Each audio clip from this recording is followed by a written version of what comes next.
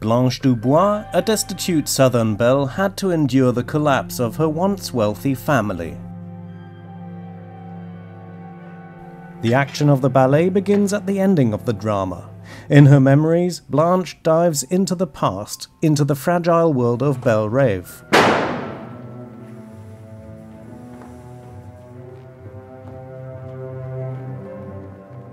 At her own wedding ceremony, an attractive and nervous young man appears and kisses the groom Allan.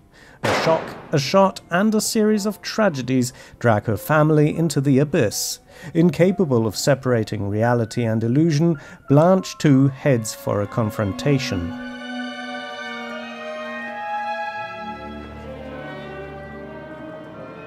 Searching for refuge, she ends up with her sister Stella in New Orleans.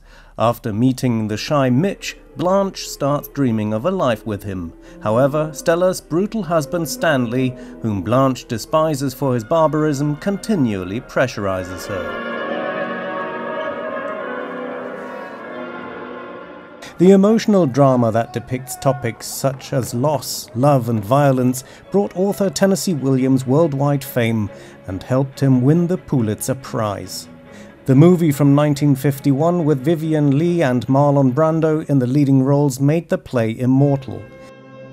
John Neumeier created his impressive adaptation of A Streetcar Named Desire in 1983 for the ballet in Stuttgart.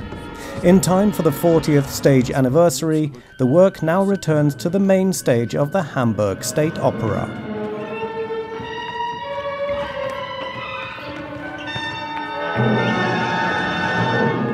Neumeier takes the audience into an America full of splendor, from the elegant society of southern states to the pulsating immigrant metropolis New Orleans. On stage, flowing, shimmering aristocratic garments meet sporty outfits and glittering costumes. For Neumeier, the ballet is tough, shocking and deeply saddening, and yet it also captures the enchanting nostalgia and gloss of this time.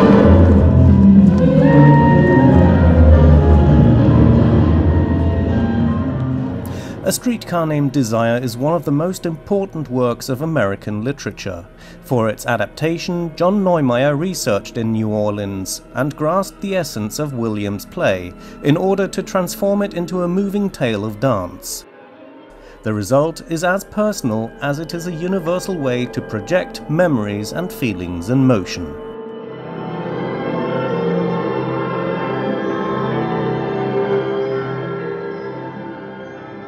Tennessee Williams once called his unique way of designing dramas memory plays.